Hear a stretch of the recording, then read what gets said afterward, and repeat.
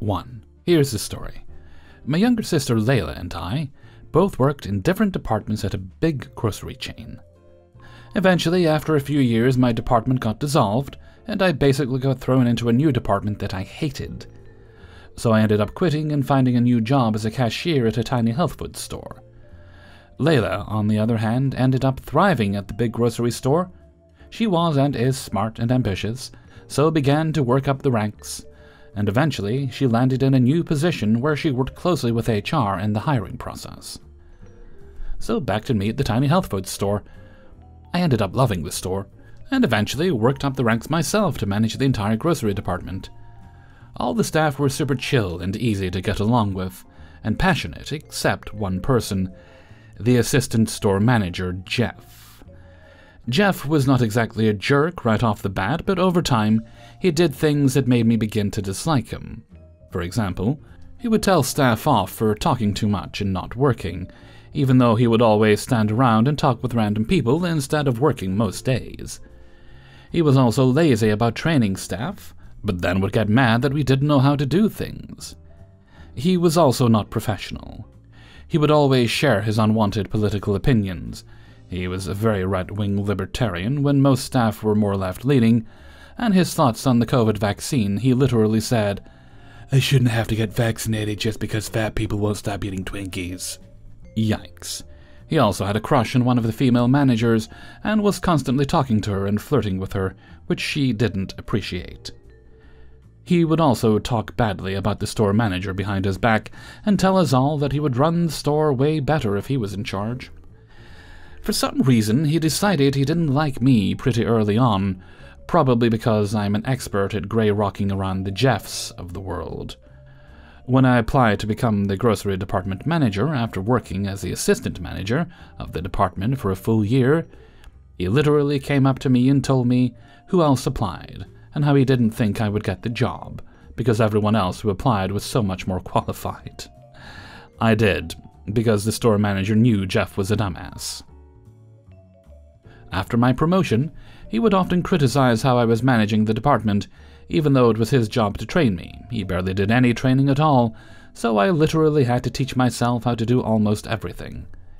Any positive improvements I made were completely ignored, such as the fact sales in my department increased while I was managing it, and numerous customers were complimenting the fact that I was bringing in new products. To Jeff, my management wasn't that great, and it would have been way better if he had gotten to pick who got my job. Here's how he became the ex-boss. 3 or 4 employees, including the female manager he was harassing and myself, ended up reporting him to HR for harassment and other unprofessionalism. Jeff either got fired or quit during the investigation. I never really bothered to find out because I was mainly happy he was no longer there. It was like the clouds parted, the sun came out and morale of the store shot up. Someone new took Jeff's job and began doing a fantastic job as assistant store manager by actually training people and building a positive work environment by giving people constructive criticism, rather than gossiping about them constantly. Sales also improved, something Jeff claimed would not happen because he acted like the whole store would fall apart without him there, and everything was great. We all just forgot about him, until one day, months after Jeff's disappearance, Layla called while I was at work. I went on my lunch break and called her back, and she says, "Hey, we're looking at resumes from people applying for some big management position at their store, and there's one that says he worked at Tiny Health Food Store for 6 years. So I wanted to know if you worked with him and if he's a good employee." "Is his name Jeff Wienerbutts?" I asked.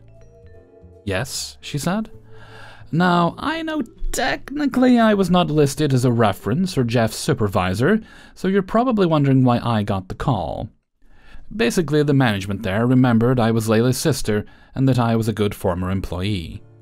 Apparently, Layla had been spreading positive rumors after I left about me getting promoted to manager at Tiny Health Food Store and doing a fantastic job because she was hoping to get them to ask me to come back there. So when a former employee of Tiny Health Food Store applied, apparently, they thought I was the best person to ask. Now, I also didn't want my sister working around Jeff, so I did my best to make sure that he was not an attractive candidate at all. To avoid sounding too disgruntled or negative, I started with how Jeff was good at some parts of his job. In between the good parts, I sprinkled in bits about how he was a jerk, he was negative, overly critical, unprofessional, and bad-talked upper management. I finally added that he, allegedly, may have harassed female employees. Full emphasis because I didn't want to get sued. By the time I was done, my lunch break was then over, so I had to go back to work. Layla texted me 5 minutes later that the store manager wasn't even going to bother giving Jeff an interview. According to LinkedIn, he still hasn't found a job. 2. I got a spam text message, one of the obvious scam lead-ins asking, "Hello, is this Jessica's phone?"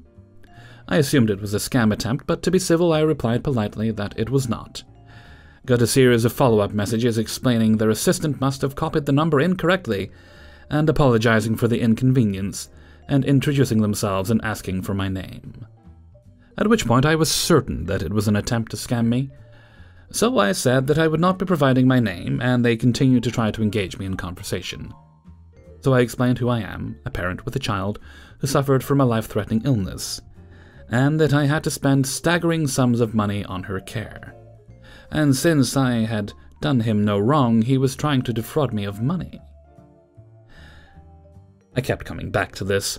Next time you look in the mirror, make a note that this is what a person looks like who tries to steal money from the parent of a sick child. I figured if there was any humanity there, I might get the chance to live rent-free in their head for a while. Or maybe even encourage them to take up a more honorable profession. An hour or more passed, and they came back to talk to me about how I was in the USA, and our imperialism was responsible for all the world's problems, etc.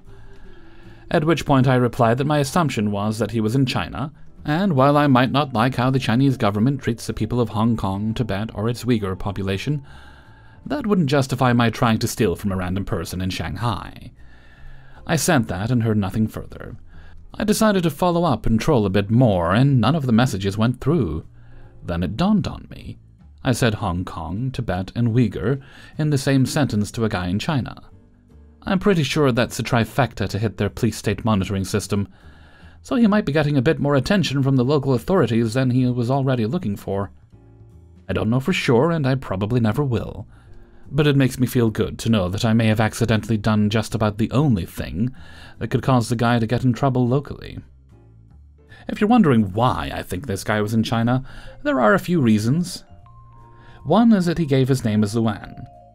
Another is the references to US imperialism, and the language usage were familiar to me from other anti-USA screeds I've read that were written by Chinese people. Also, this exact type of scam was written up as an example in a major newspaper.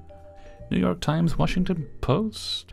I've done some cursory searches but can't find the article, and the perpetrator was identified by law enforcement as originating from China.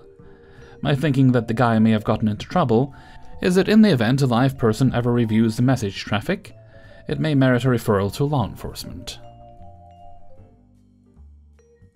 3. I'm a 30-year-old female and am from country A, and a few years ago I was hired by a company in country B.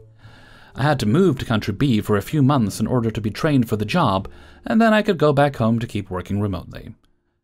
I was hired more or less at the same time as a few other people from my country.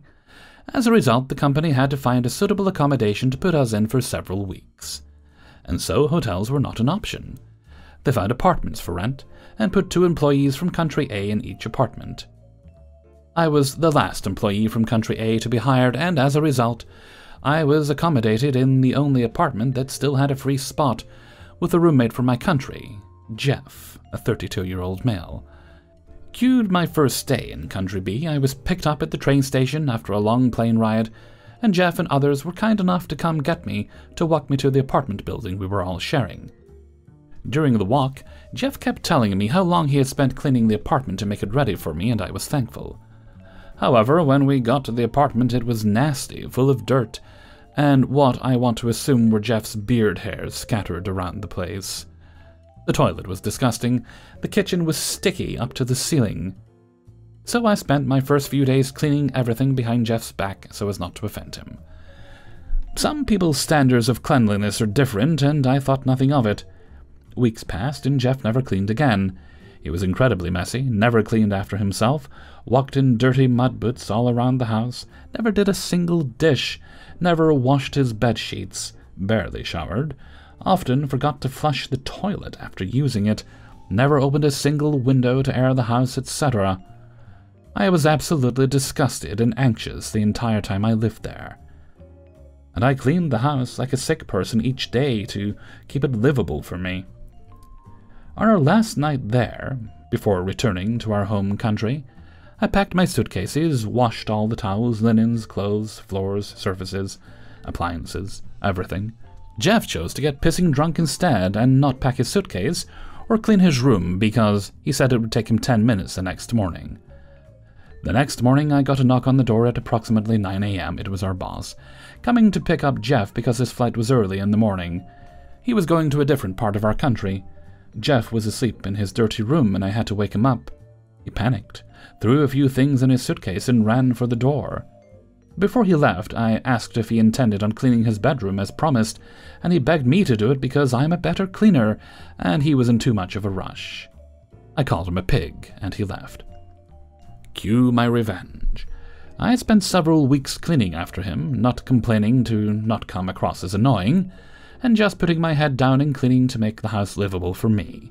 I was so done, and did not want to pick up any more hair or dirt coming from this man's body.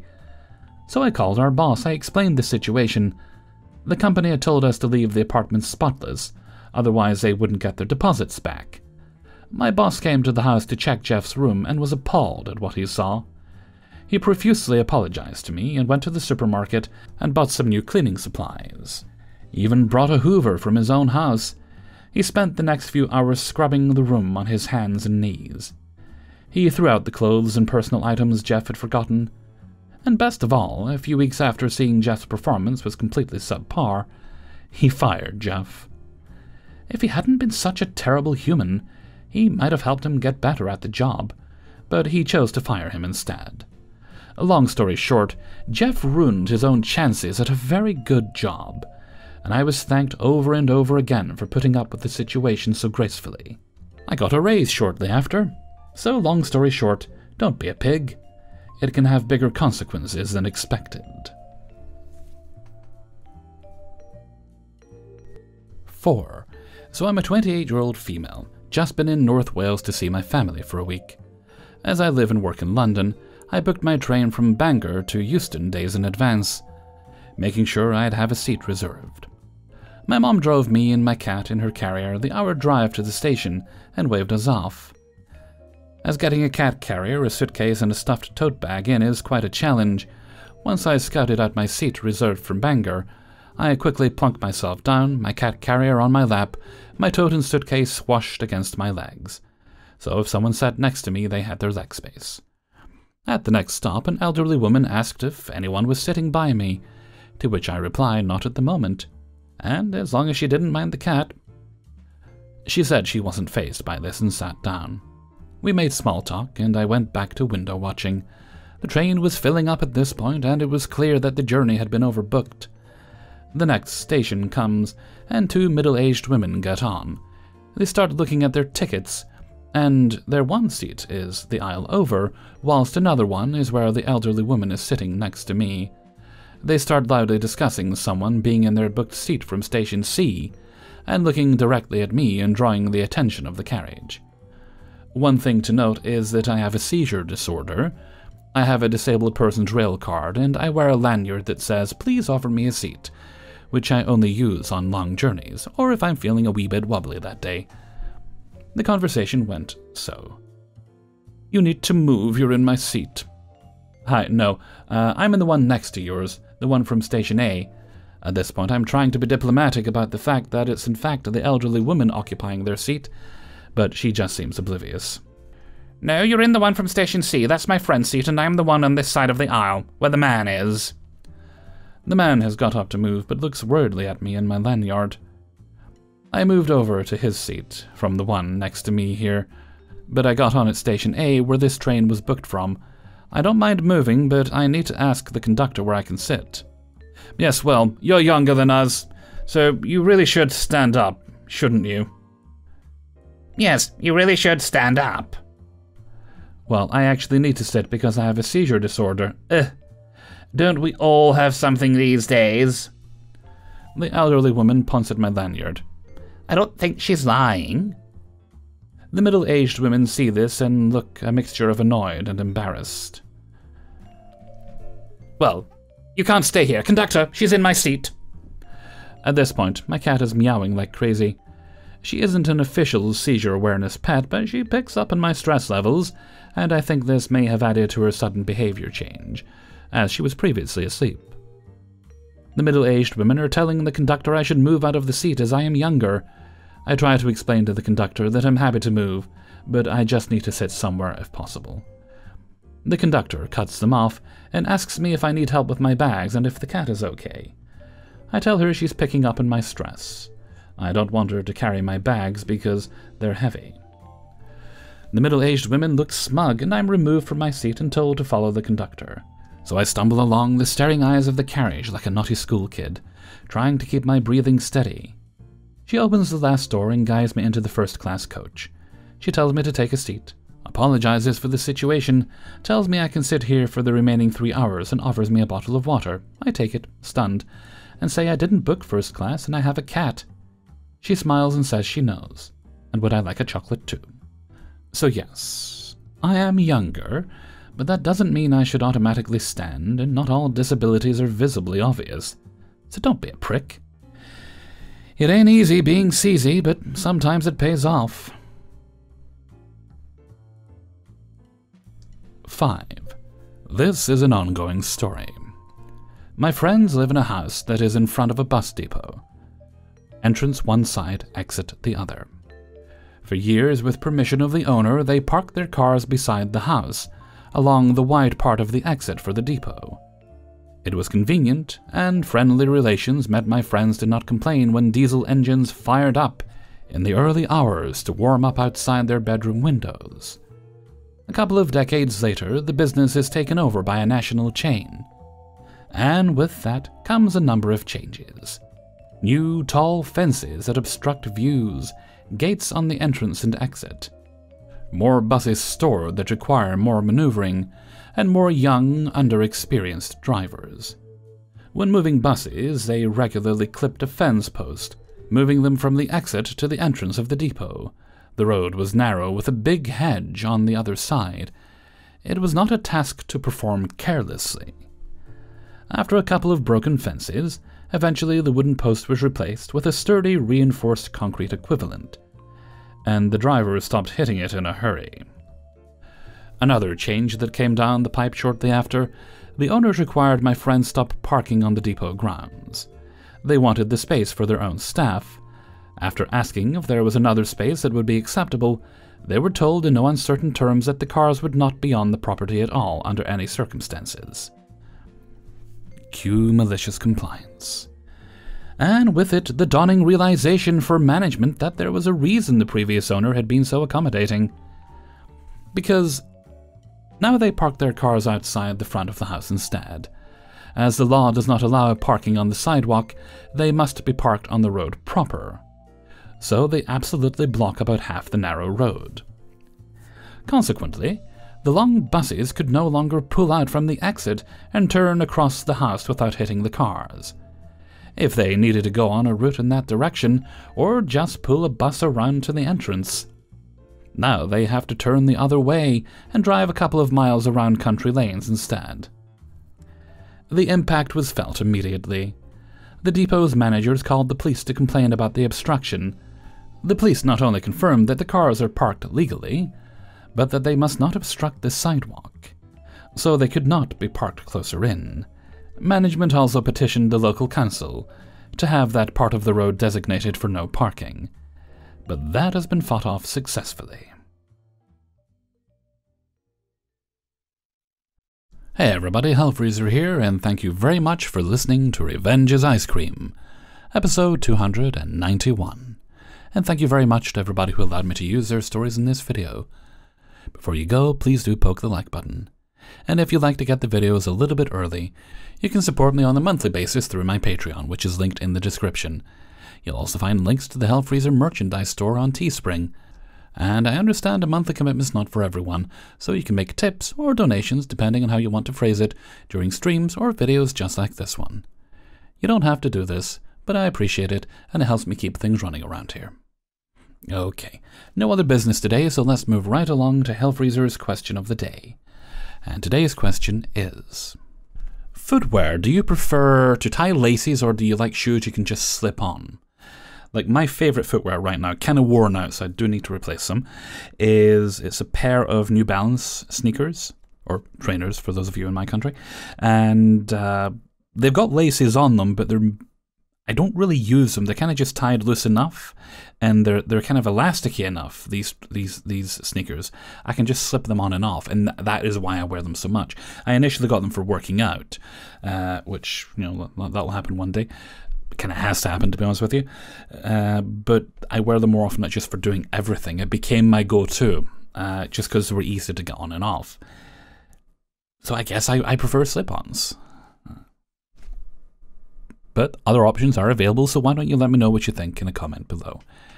And with that, I'm going to head off for now. So until next time, thank you very much for listening, and take very good care of yourselves.